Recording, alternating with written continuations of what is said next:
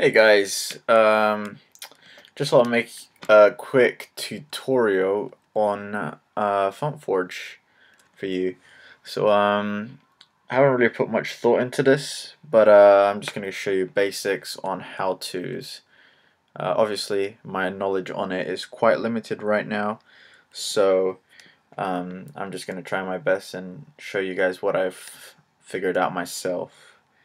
So here's Fontforge. So if you just click on that, it should come up. I've already got it open right here. So when you open it, it looks like this.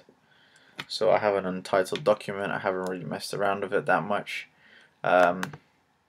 So let's say you want to create a letter. So you click on whatever one you want. As you can see, there are various over here. So here are the capitals and the lower cases. And then there's numbers, punctuations, and everything. So pretty much it's a very good program to make your own typeface, really. So whenever you double click on the letter, this is what comes up. So you have the box right here where you can basically draw it out. You can't.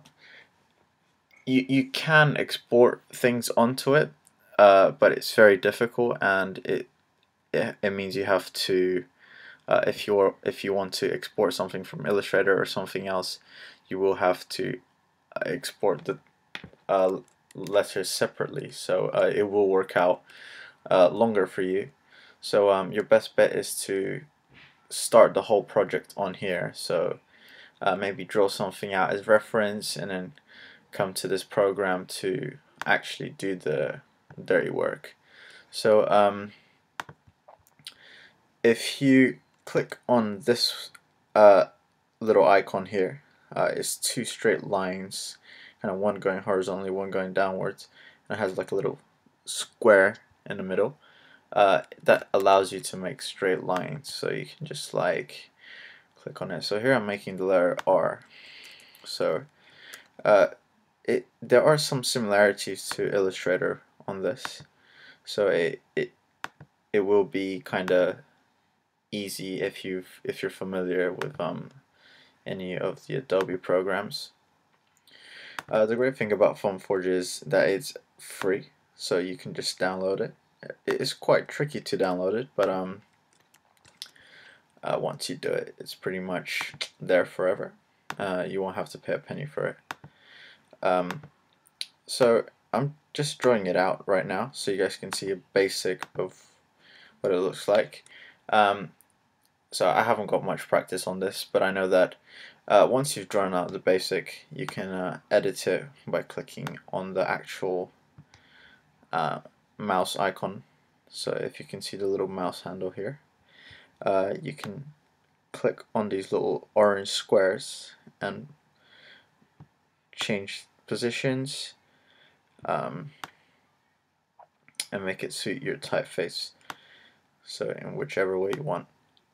I haven't really done anything with this yet. I was just taught by Dave Crossland, so I haven't really like messed around with it as much because I've been busy so far. But I mean, if you want to get a typeface out there, this program is the bomb for it.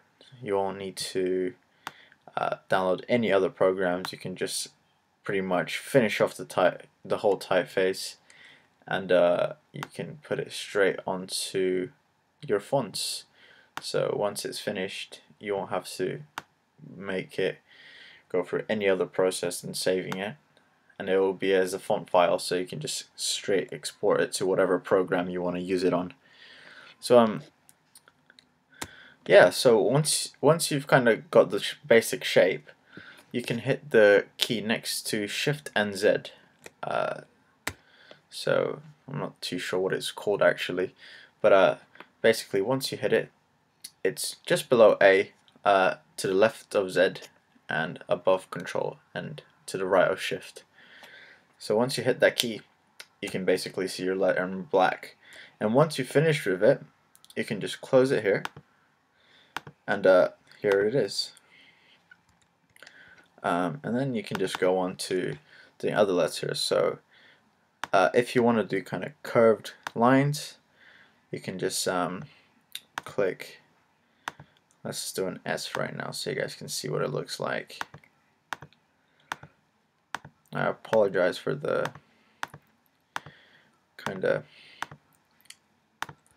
fact that I'm unprepared for this, but you know, I thought I'd just make something for you guys to take a look at it, so you guys can just get an idea of how easy the program actually is to use. It's actually, you know, I mean, considering this is the first time I'm using it, you know, it's not bad. Like, it's very familiar to actually the pen tool on Illustrator or for Photoshop. If you guys are familiar with it, you know, like, I really recommend it.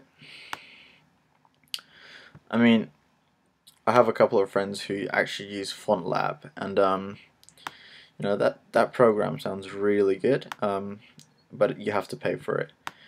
The great thing about Fontforge is you can always give feedback on it. So if there's something that you're actually like finding difficult to use, or you know, if there's a bug, or if something that you'd like to, you know, this is not going that well for me, you can actually, you know, talk to the developers about it. You know, send them an email, and you can actually give them some input on personalizing your actual whole experience on this program. So you know, it is very beneficial if you actually are looking to, you know, start using it. So I strongly recommend it. It is really easy to use. I mean, that's an S that I've done, you know, about 6 seconds. No, maybe more. I'm exaggerating there. But you can also zoom in and zoom out by holding Command minus and Command plus. It's really familiar to Illustrator. I haven't really figured out all of the tools yet. I mean, I've mainly been drawing out the letters, so I can't really tell you what everything does.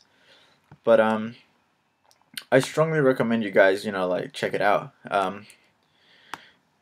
You guys can download it from just if you just Google Fontforge, pretty much some instructions should come up on how to download it. There's a couple of ways of doing it. It just depends, however you feel most comfortable. But yeah, so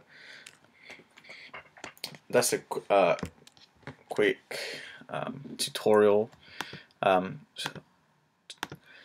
Not much on it, but I just wanted to show you guys what it's all about, so you can just get the feel of it. There's a whole loads of tools you can use, and like loads of things that you can do. So like spacing, you can basically test the type next to each other to make sure they suit the same space, they're on the same size. So it is a very useful tool. You have the rulers. You can just add them on anytime. So you know, for lowercase and uppercase. So it is a really good program. Pretty much this is what we've done during our workshop when Dave Crossan came into uni.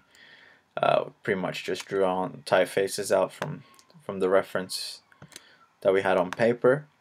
And yeah, like, if you guys check out on the internet, you can find loads of tutorials on how-tos on it. It's actually a really useful program. You know, if you're looking to get into typography, I really recommend it. So I hope you guys like it, and thanks for watching.